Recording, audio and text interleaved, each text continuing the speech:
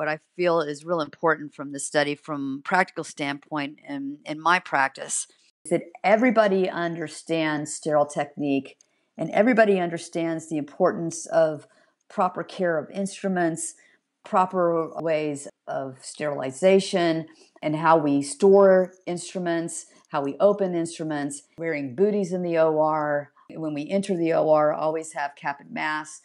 And even when the OR is not being used for surgery, it's not okay for people just to be walking in and out of the OR to restocking instruments or supplies and not have a cap and mask going into that OR. I think that these things are real important. Everybody being on the same page, everybody being well educated about careful cleaning of the OR and all of the surfaces, and also of the surfaces of the gurneys where we prep these animals. And also one more thing that I think that sometimes we forget about and wasn't mentioned in this paper was the proper cleaning of clippers. The hope is clippers and blades that are used for these orthopedic cases are separate than what are used in the rest of the hospital for any other cases or for any other dirty clippings.